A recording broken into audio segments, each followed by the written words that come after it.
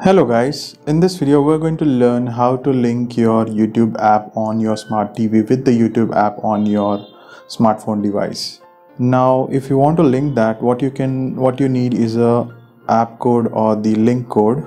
For that you can go to settings, and within the settings you can just go and scroll to the link with TV code, and it will display a code, the numeric code, and within your smartphone YouTube app you can just tap on this cast icon here, and here you can see the second option which say link with TV code, and you can just enter the code which is appearing here on your TV. Once you enter that, it will automatically link. Let me just enter that code. So I have linked, say suppose I want to play some video, so I am pausing this video. So here you can see I can control. If I just play, the video will be played, and if I pause, the video will be paused.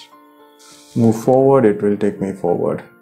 So in this way you can control your YouTube app on your smart TV using the YouTube app on your smartphone.